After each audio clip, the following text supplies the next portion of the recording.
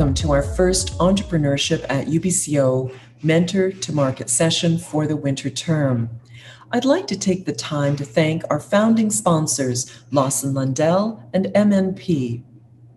They financially support our program and, even more importantly, share their wisdom as mentors to our ventures, and now also the law firm and accounting firm of record for a number of our star ventures.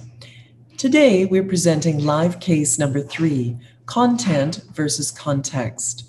Our speaker today is the CEO of the immersive media company, We Show Up, Kahlil Ashanti. Kahlil, just under a year ago, acquired the IP of Bandit VR, which is one of our E at UBCO companies, founded by engineering professor Ken Chow and PhD student Vincent Loy. Ken and Vincent have now joined Kahlil's team. Kahlil, as you can see here, is an extraordinary man. He's a tech CEO and web developer, and he's a very successful actor. Today, he will share how he applies insights from his acting career to his CEO role, pitching to customers and to capital sources. You will learn why it's important to be able to connect to both your customer or investor's heart as well as their mind, and more importantly, how to do it. You are very fortunate to be working with an expert. Kahlil has a deep well of experience, from performing his own comedy and magic show at Caesar's Palace, to performing for Cirque du Soleil twice, to breakdancing for troops in dangerous war zones for the U.S. Air Force, to writing and taking a play to Broadway, to acting in multiple television shows. Kahlil has spoken multiple times at the Global South by Southwest Conference and Festival in Austin, Texas, that celebrates the convergence of interactive film and music industries. We're very fortunate to have a man with us today who really loves to share his story. Thanks, Camille. Hey, everybody. Thanks so much for taking the time to hang out with me today. I really am excited to share my experiences with you, because I do find that as startup founders, as creative souls, we're constantly hoping to be remembered.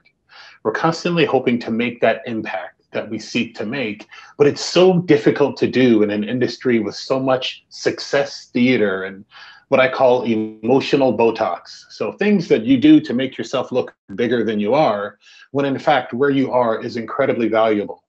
And it's hard to realize that if we focus on content, because we live in a world where there's way more content than we could ever consume. And I don't have a ton of time today, but I did want to touch on a few things that help you understand context. If we're talking about food, which is a favorite of mine, content is the food, but the context is the plate and the presentation.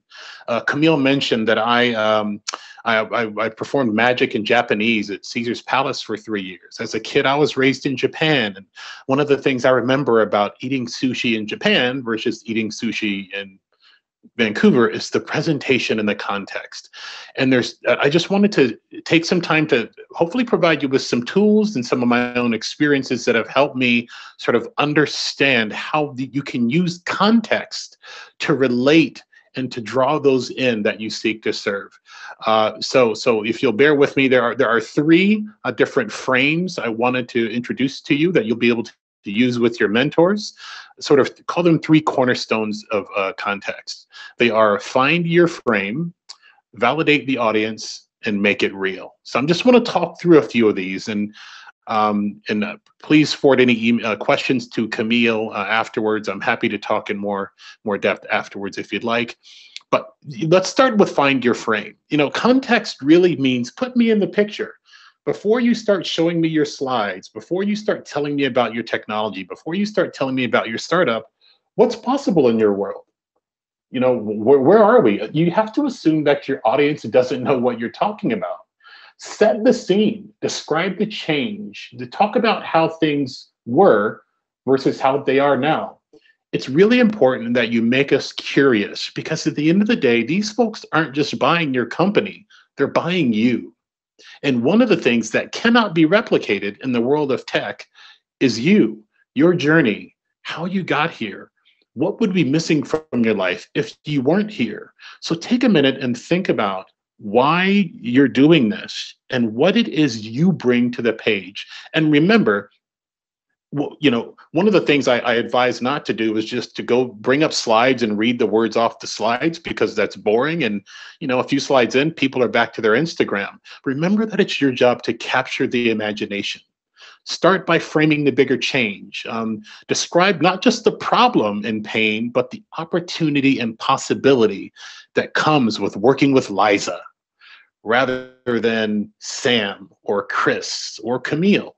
Because these folks, oftentimes your audience is hoping you're the startup. Whether your audience is an investor or wherever, they want you to be the one. But you have to give them context as to where you're coming from and what it is you're bringing to the table that they're not going to get anywhere else, and why. So you're rethinking education, you're reimagining the dating process, you're responding to the future of advertising. Now, and these are just crazy examples, but remember, there are several startups run by people every day that are solving problems that the founder doesn't actually care about. Maybe she just thought of it. It's not impossible to go that route, but it's very difficult to last.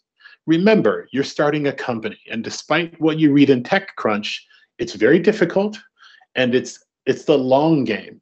And so if you're going to be in it for the long game, it might as well be something that appeals to you, that you can't live without, or something that you really care about. And in order for us to buy in, you really need to convince us that you actually care about it.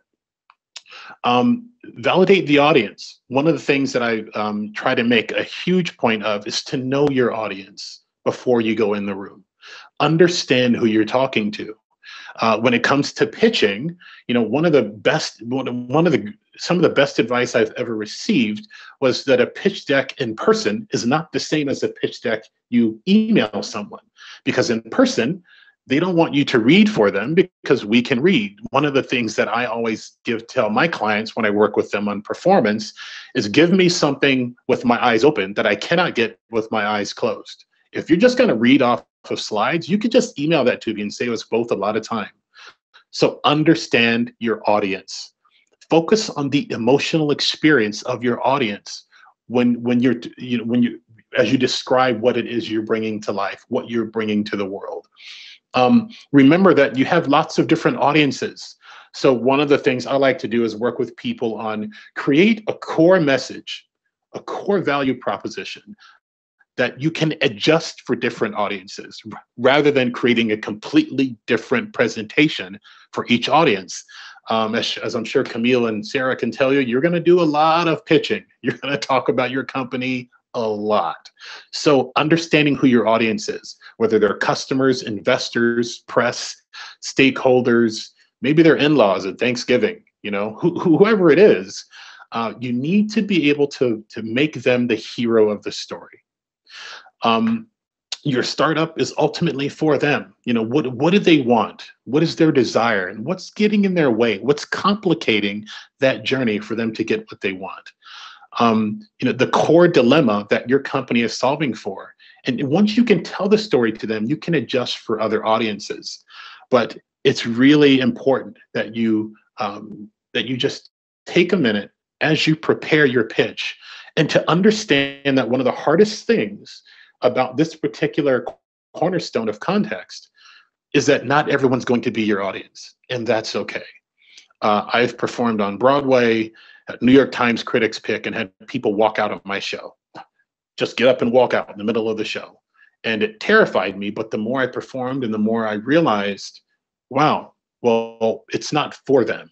And I think that's something that's translated to the business world as well. When I performed Magic in Japanese at Caesar's Palace, well, I saw a need, and I remember Japan. I remember the difference in learning a language when you live there and learning it from Duolingo or wherever.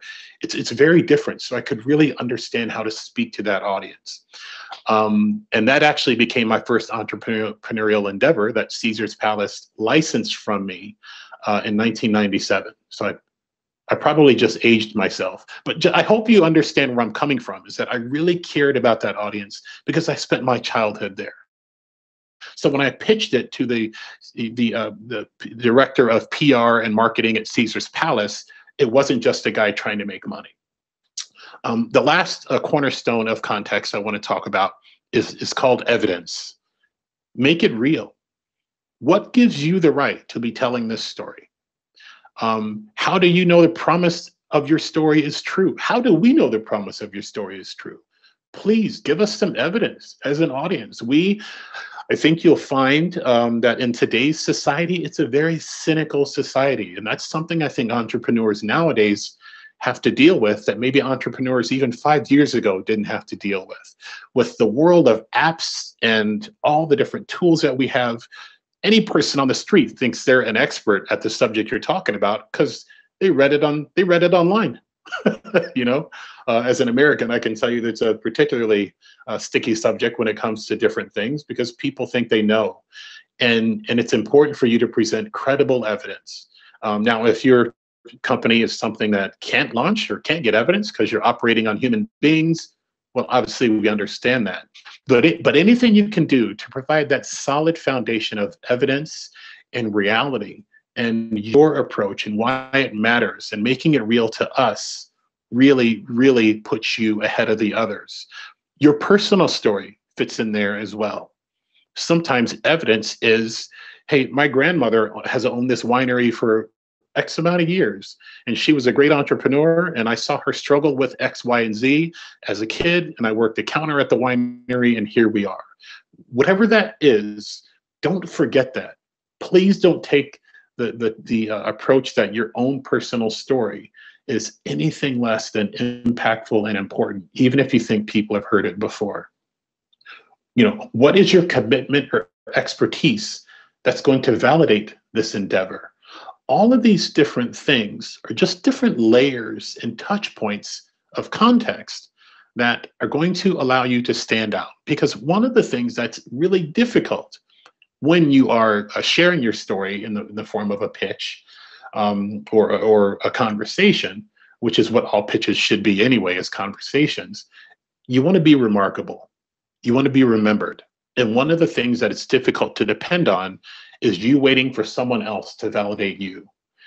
I hope that if I could just get Grant Lawrence to give me $500,000, wow, that would be great. We as creative souls, as performers, as entrepreneurs, we're constantly looking for that external validation. But what I love about bringing context into the picture is that we walk into the conversation with this pitch with a love for sharing our story, a love for sharing what we're up to. We validated ourselves, and I'm saying, hey, Camille, hey, Sarah, hey, investor or whoever, I'm on this ride and you're welcome to join me if you'd like, but I'm not sitting here begging you for validation because I have context, because I'm standing on firm ground of something I believe in, something I truly love, and something that I just can't get out of my head. When I think about We Show Up and the things that I'm involved with, I can't wait to get started on it every day. It's hard to have weekends sometimes. It's like, man, we can do this and we can do that. And I love talking to people about it. So those are the 3 cornerstones of context. Find your frame. Remember that we don't know what you're talking about. So tell us where we are, what's possible in your world. Validate the audience. Remember that when you are performing, I truly believe that when you tell a story, it's an act of service. It's about them, not about us. So make that real and make sure that you know them. Make sure you know your audience as well as you can. And lastly is evidence. Make it real.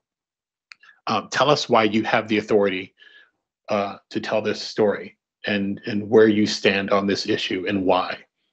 The last thing I wanted to share with you when it comes to context is that you really cannot forget the why.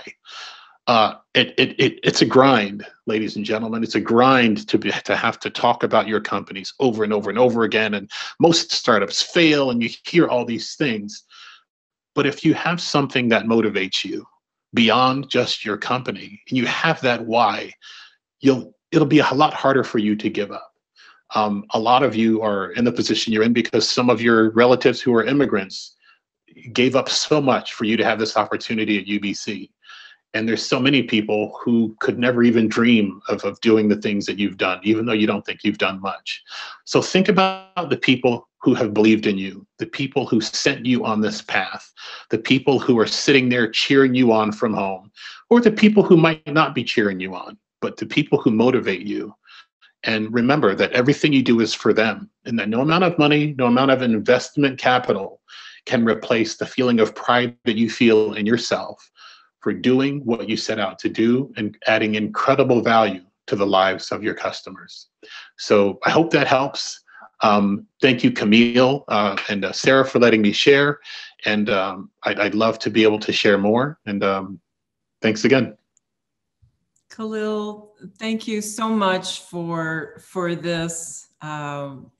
You never fail to inspire me, and I hope that others have found inspiration and value and a little bit of wind in the sails from your talk. I really appreciate it.